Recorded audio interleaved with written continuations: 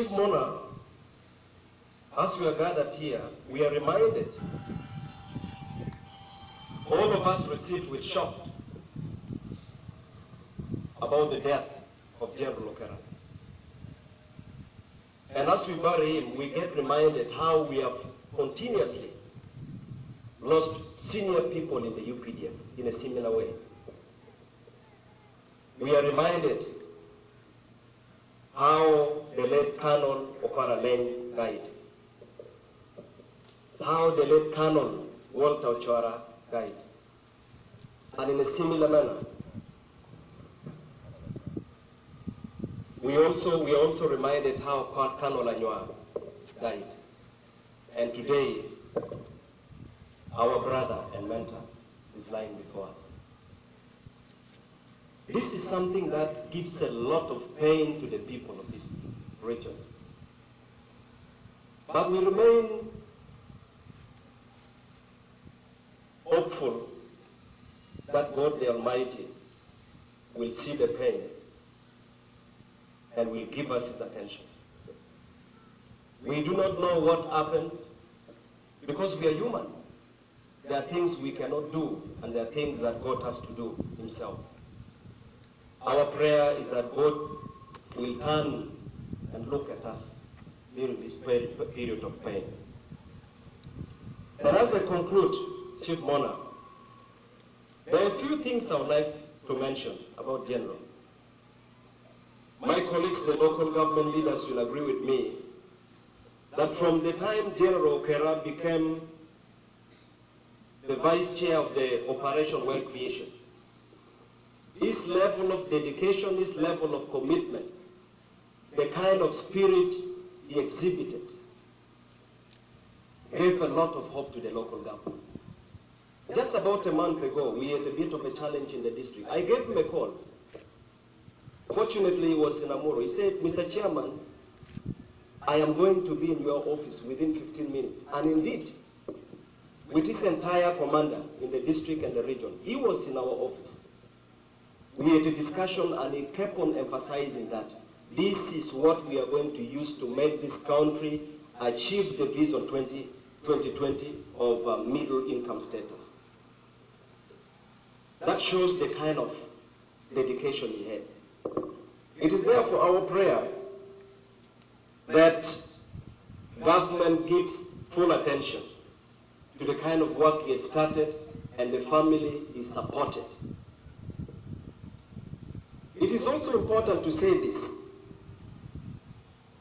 When he was sent to represent this country in the fight against Ebola, we are all aware his dedication and contribution made him get an international recognition. We thought, Chief Mona, that on return, he would be given a lot more recognition, including promoting him. Unfortunately, that never came. I am told in the army, even when somebody dies, sometimes based on the performance, promotion can be given posthumously. Our prayer, Chief Mona, is that the army considers giving a special place and a special recognition to our late brother, General Oketta.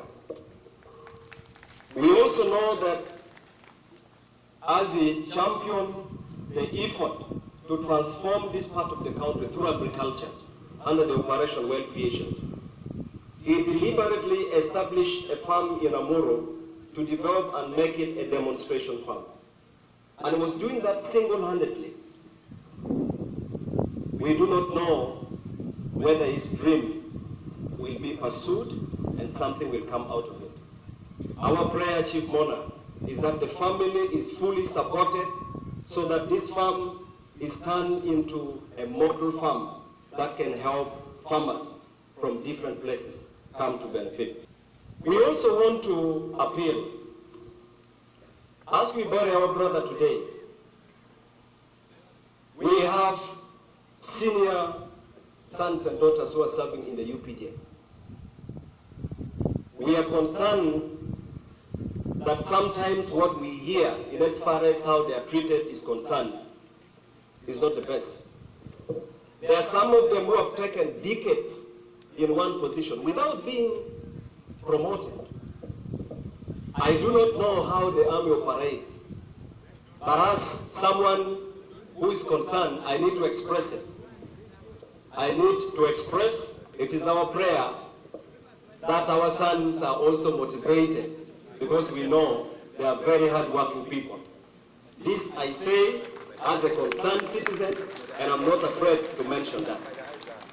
I would like to give the example of Major Isaac Ojara. There are so many commanders. Colonel Lacor, a very senior officer. There are so many I do not need to mention. These are things that we have to talk about as citizens. This is something we have to mention.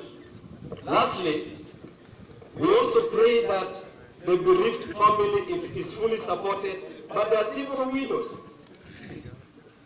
You can imagine the wife to the late Colonel Alain, the kind of situation she's faced with. She has been thrown out of her house. She has gone to different offices. It is painful when we have families who are left behind, families of fallen heroes who keep on suffering and nobody gives them attention. This is something we have to talk about. I do not want to take a lot of time. There are commitments we have made as local government, and we are going to pursue them, and we pray that government gives whatever consideration it takes to make sure that the family is supported.